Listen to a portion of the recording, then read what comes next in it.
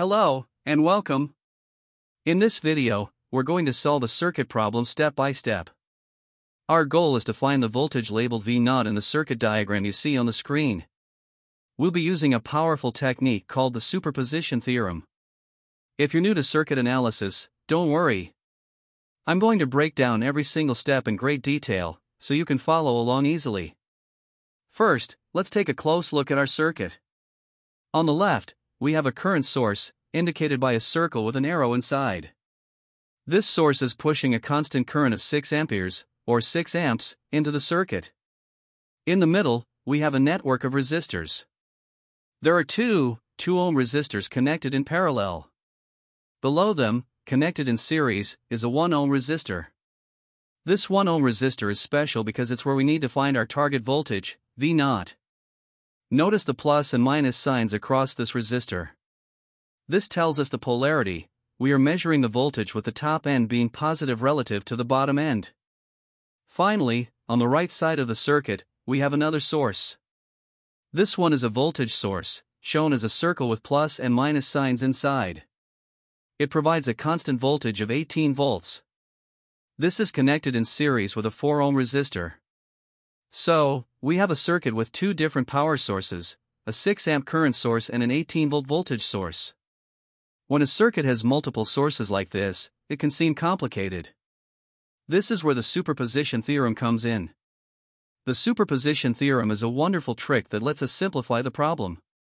It states that in any linear circuit with multiple independent sources, the total response, like a voltage or current, in any part of the circuit is equal to the sum of the responses caused by each source acting alone. In simple terms, it means we can pretend only one source is turned on at a time. We calculate the voltage V0 caused by that single source. Then, we turn that source off, turn another one on, and calculate the new V0. We repeat this for all the sources in the circuit. In the end, we just add up all the individual results to get our final answer. So, let's apply this. We'll say that our final voltage, V0, is the sum of two parts. The equation is V0 equals V1 plus V2. Here, V1 will be the voltage across the 1-ohm resistor when only the 6-amp current source is active. And V2 will be the voltage across that same resistor when only the 18-volt voltage source is active. Let's find V1 and V2 one by one. Our first step is to find V1. To do this, we need to keep the 6-amp current source active and turn off the 18-volt voltage source. Now, this brings up a very important rule. How do we turn off a source? To turn off a voltage source, we set its voltage to 0.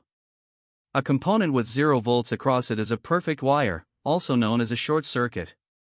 So, we will replace the 18-volt source with a simple, straight line or wire. To turn off a current source, we set its current to 0. A component with 0 current flowing through it is a break in the circuit, also known as an open circuit. We'll see this in the next step.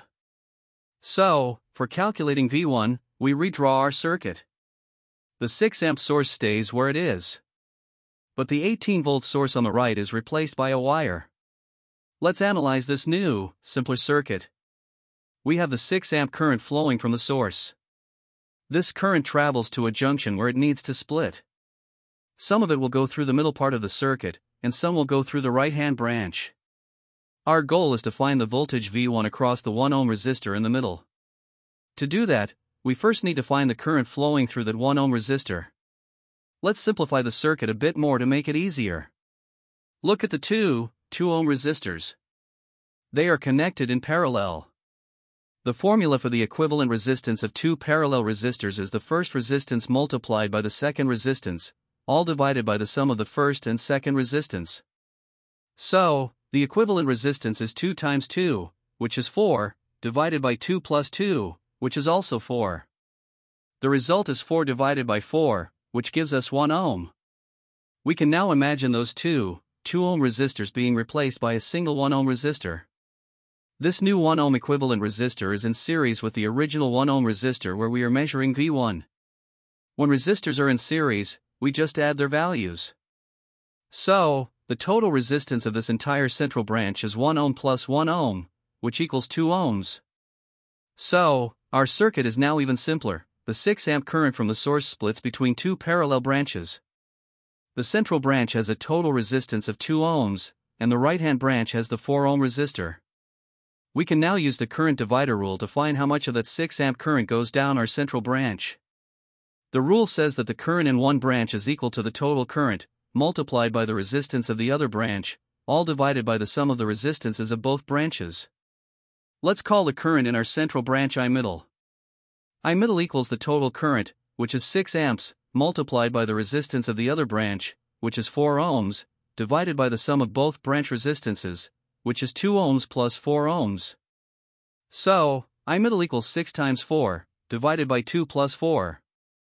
This is 24 divided by 6, which gives us 4 amps. Great! We now know that 4 amps of current are flowing through the central branch. This 4 amp current flows through the 1 ohm resistor we care about. Now, we can use Ohm's law, which states that voltage equals current times resistance. So, V1 equals the current, which is 4 amps, times the resistance, which is 1 ohm. V1 equals 4 times 1, which is 4 volts. So, the contribution to our final voltage from the 6 amp source is 4 volts. We found V1.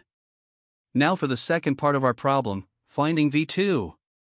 This time, we keep the 18-volt voltage source active and turn off the 6 amp current source.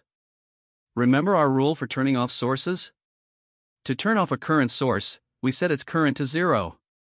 This means we replace it with an open circuit, a gap, or a break in the wire. So, let's redraw our circuit again. The 18-volt source and the 4 ohm resistor are on the right. The middle section with the 2 ohm and 1 ohm resistors is still there. But on the left, where the 6 amp source used to be, there is now just an open gap.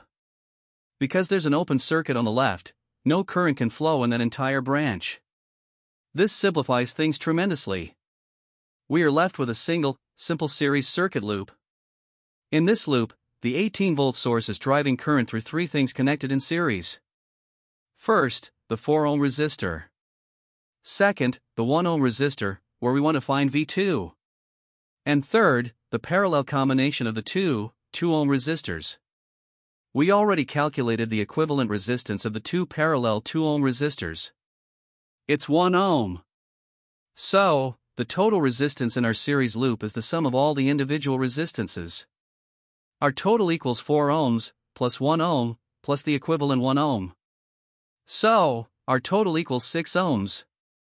Now, we can use the voltage divider rule to find V2, the voltage across just the 1 ohm resistor. The rule states that the voltage across a specific resistor in a series circuit is equal to the total voltage, multiplied by the resistance of that specific resistor, all divided by the total resistance of the series circuit. So, V2 equals the total voltage, which is 18 volts, multiplied by the resistance of interest, which is 1 ohm, all divided by the total resistance, which is 6 ohms. The calculation is, V2 equals 18 times 1, divided by 6. This is 18 divided by 6, which gives us 3 volts. Before we move on, let's quickly check the polarity. The current from the 18-volt source flows clockwise. As it passes through the 1 ohm resistor, it goes from top to bottom. This creates a voltage drop where the top is positive and the bottom is negative. This matches the polarity defined for V0 in the original problem, so our V2 is a positive 3 volts. Excellent! We found V2. We are now at the final and easiest step. The superposition theorem tells us that the total voltage V0 is simply the sum of the individual voltages we calculated. The equation is V0 equals V1 plus V2. We found that V1 is 4 volts. And we found that V2 is 3 volts. So, V0 equals 4 volts plus 3 volts. Which means our final answer is V0 equals 7 volts. Summary and conclusion. Let's quickly recap what we did. We were asked to find the voltage V0 in a circuit with 2 sources. We used the superposition theorem, which allowed us to break the problem into 2 simpler parts. First, we calculated the voltage due to the 6 amp current source alone, which we called V1. To do this, we replaced the 18-volt source with a short circuit. We found that V1 was 4 volts. Second, we calculated the voltage due to the 18-volt voltage source alone, which we called V2. To do this, we replaced the 6 amp source with an open circuit. We found that V2 was 3 volts. Finally, we added these two results together. 4 volts plus 3 volts gave us our final answer of 7 volts. The superposition theorem is an incredibly useful tool for analyzing circuits with multiple sources. By handling one source at a time, it turns a complicated problem into a series of much simpler ones. The key is to remember the rules: replace inactive voltage sources with short circuits, and replace inactive current sources with open circuits.